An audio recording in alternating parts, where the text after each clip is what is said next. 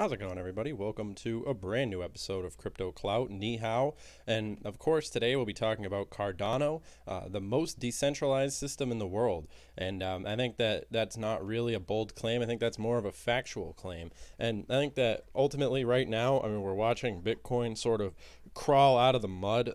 It's currently at the 7,400 $27 valuation at the time of making this video, but all that's sort of just par for the course, and I still expect to see sort of a drop. I mean, I don't think that the days of the $6,000 Bitcoin are completely in the rear view yet, but ultimately I think that it's important to keep your eyes on the prize at a time like this. Remember that accumulation is probably one of the most important things in the cryptocurrency game, and of course, I mean, we've got a lot of cryptos on sale right now. Cardano at a little bit over 3 cents. I mean, definitely a very interesting time, and it will be interesting to see people when we're actually looking at higher prices for these cryptos. I mean, we've got Ethereum at 132, and the broader cryptocurrency space coming in at a very interesting time right now. So I mean, it will be interesting to see, but more importantly, I think that I want to just dedicate this video to speaking on the concept of Cardano, and how they've essentially been able to establish themselves in developing countries.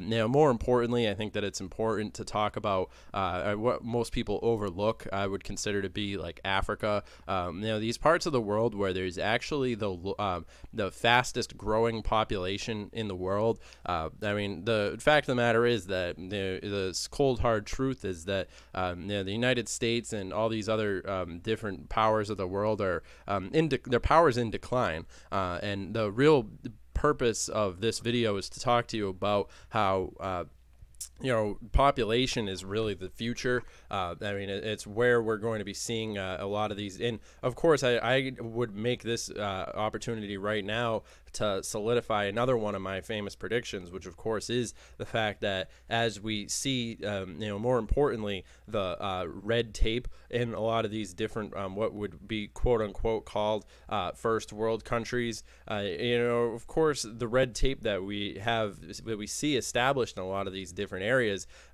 is ultimately going to be very interesting to see, especially when we imagine the fact that these different areas of the world which essentially don't have that red tape will be able to fast track cryptocurrencies and be able to outperform, while a lot of these other quote unquote first world parts of the world are going to be struggling over regulations and all these other things, which will essentially be pretty big in terms of just holding them back, and I think that it will be interesting to see, so of course the number of pools on the Cardano Shelley testnet, this is interesting, exceeds 400.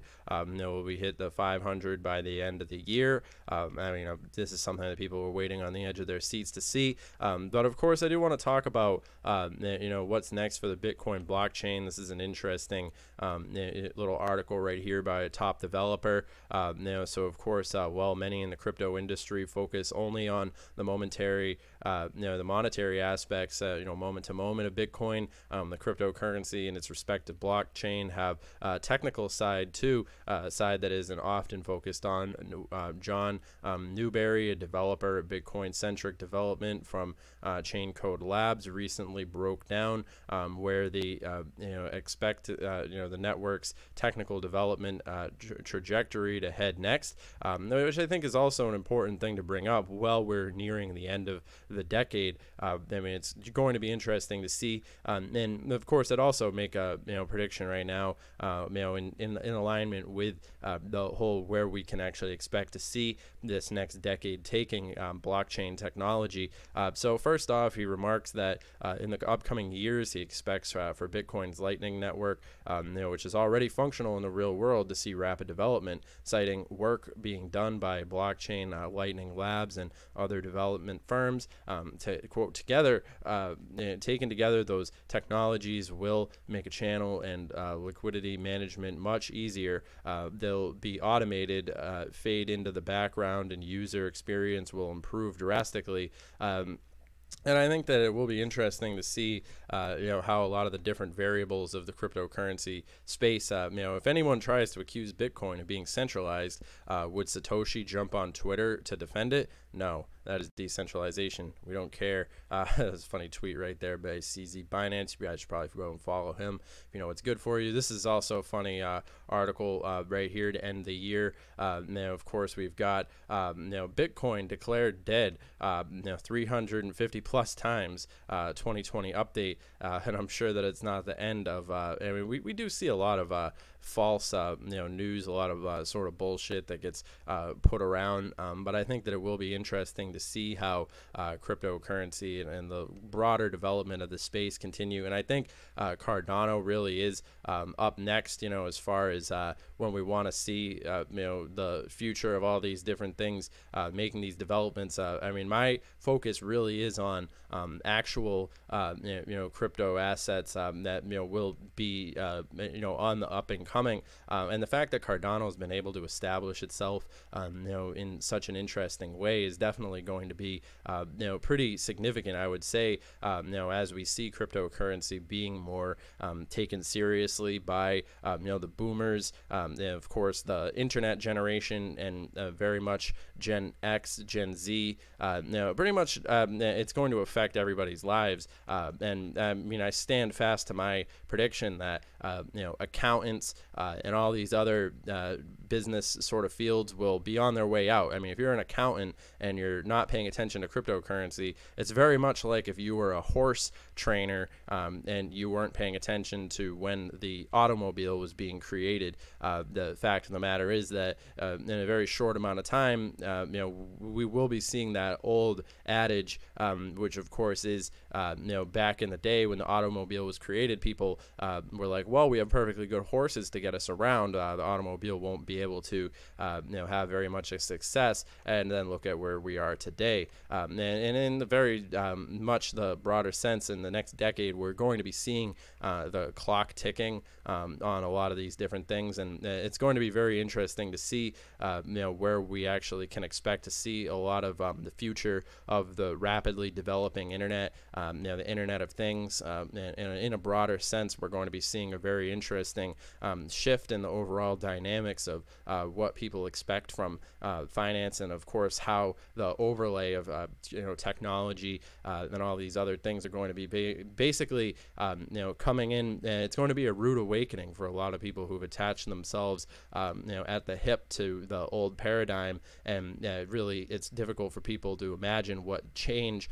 So I would say by 2022 we'll be seeing more people considering Bitcoin for their retirement portfolios, and I would say by the end of this decade, I mean, this video will be a pretty interesting historical account. Of course, Bitcoin dominance currently at 68.5%, still relatively high, but I wouldn't expect that to necessarily. I mean, there is a big piece of the pie that I would say does have potential to be spread around across the broader sense of the cryptocurrency space.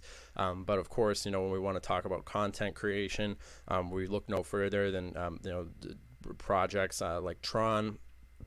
Definitely interesting. I mean, the future of banking, sort of in the way of XRP, more in the line of like Stellar. We want to talk about credit cards, and of course we talk about what we would call, the privacy technologies, which I would say is one of the more unsung heroes of the past decade, and will continue to be, as especially we see a lot of these different things that'll be happening, in terms of the monopoly on transactions, and a lot of these different things. And I mean, people really don't necessarily realize that there's a problem until they need a solution. And I think the cryptocurrency is one of those very interesting spaces that the smartest and the most capable people all around the world are paying attention to. And I would say, on my list of cryptos that does have potential, I would include Digibyte. I would definitely say that Digibyte's one of those cryptocurrencies that is a really unsung hero of the blockchain. The sort of forgotten early stages, and you have to consider how spread across the world it is. And I would say that as we see popularity of such cryptos as Bitcoin and the broader sense, the larger larger crypto space, in that overall context, will be very interesting to see how a lot of these different things continue to shape up. So, I mean, just in a general sense, those are my ideas, thoughts, predictions going into 2020 and the next decade. But let me know in the comments down below what you guys think, and I'll see you guys next video. Have a good one.